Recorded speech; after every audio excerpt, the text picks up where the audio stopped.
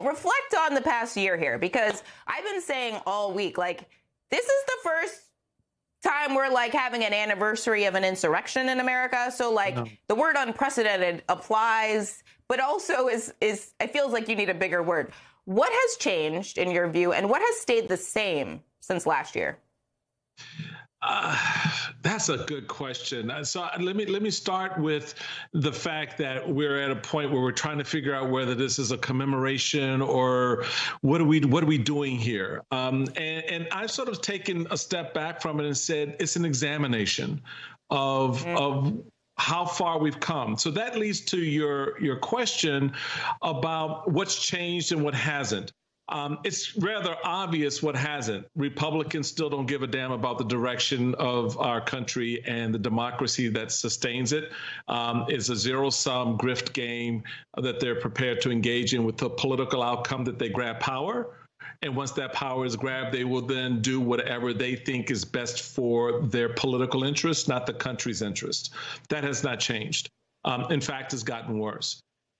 What has changed, and this is probably more a hope than an actualization as we go into tomorrow, that the American people actually give a damn more than they appear to at times. That, yes, we're fraught with COVID and we're battered back and forth whether school is open or closed, or the safety of this person or that person, and the cost of this and that. But underlying all of that is our dignity as a country. Our dignity as citizens that was attacked a year ago, and whether or not we care enough to be concerned enough to make sure it doesn't happen again. Are we paying attention to what's happening with the January 6th Commission?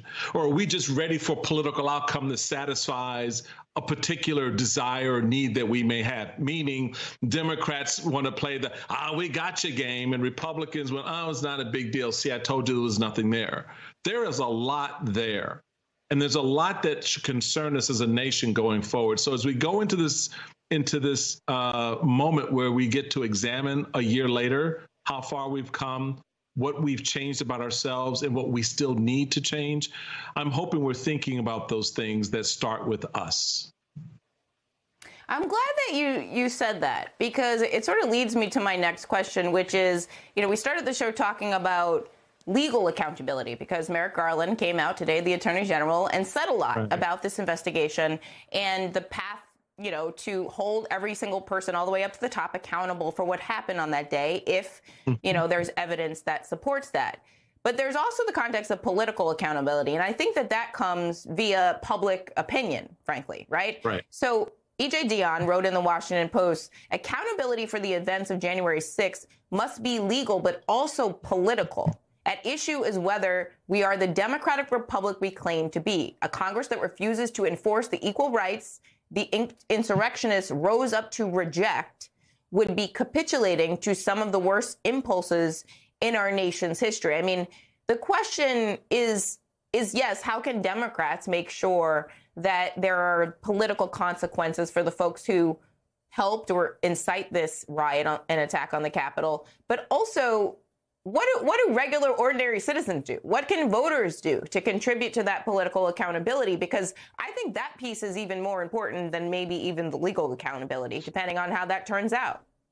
I agree with you there. I think you're absolutely right, because the legal accountability is fraught with all the legalisms and concerns that you typically have in that space. Because something, while it's may have a particular legal outcome, may not have a satisfying political outcome, and so that's that. I think you put your finger on the real heart of it, and that is where the American people are beginning to hold the perpetrators accountable.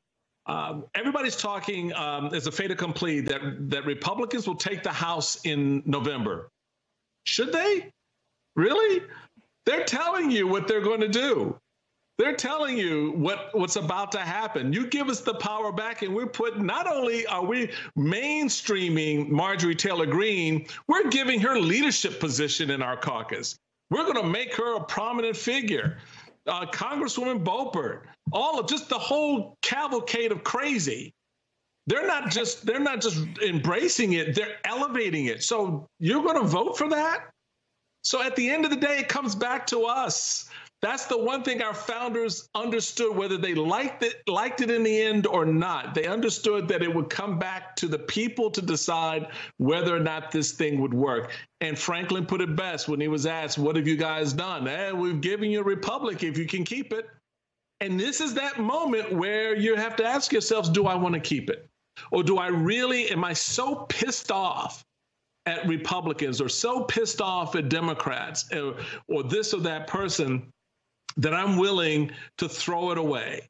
And my hope is that over the next few months, into the summer and into the fall, the American people say no. I'm a Republican still, and I think we have ideas that we can go out and make the case to the American people about why this idea on taxes or policy is better than the Democrats. But that's not where we are right now. We're not having that conversation. This is about one party that has decided to play the end game, where it's about power and control instead of people and policy. And I think the American people have to weigh that, Zerlina. I really do. And they have to decide whether or not they want to put back in power the people that gave them January 6th.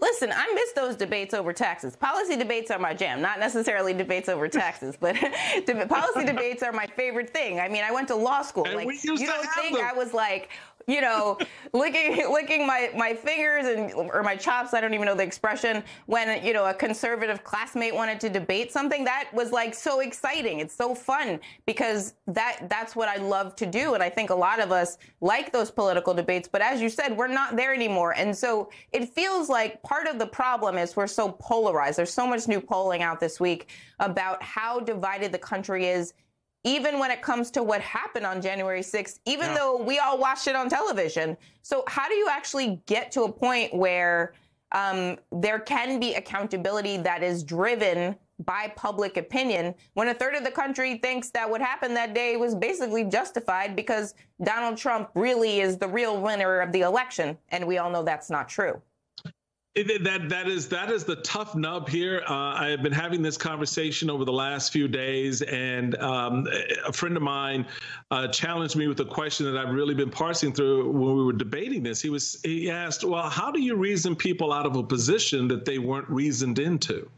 How do you move people to understand what happened on January 6th when there's no reason or rationale around it? It's emotion, it's anger, it's frustration, it's all these things that, in my view, have become excuses over time to not deal with broader issues, not deal with the fact that the country's changing demographically, politically, socially.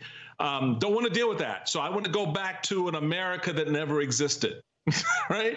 Everybody acts like the 1950s was some white nadir, right? Where picket fences and every lawn had a picket fence and every car had a Chevy and every garage had a Chevy. Nah, baby, that's not how America was in the 1950s.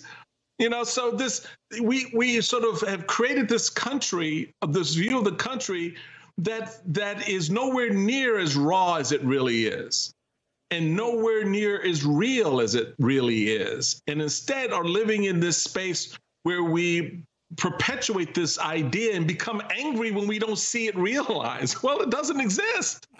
You know, it just doesn't. It's a tough place. It's tough for Black folks. It's tough for white folks. It's tough for gay people. It's tough.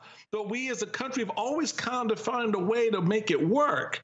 And we've given up on that, I think, to a certain extent. So that becomes a hard question, Zerlina, that you ask. How do we do that? And it really goes to the nub of what my friend was asking. Is, well, if people aren't being rational and reasonable about a solution to fix this, how do you help them get there if they don't want to move to there? And I think that is ultimately the test that some fear, myself included, that we actually may fail. And it looks like it this November. Well, those are sobering words. My therapist would say, you don't try to rationalize with people who are irrational. You don't engage. But I obviously know that doesn't apply here in this context as well. But it is an important part of the conversation because I don't think there is a persuasive argument to convince somebody that believes in QAnon that that's made up. Thank you, Michael Steele.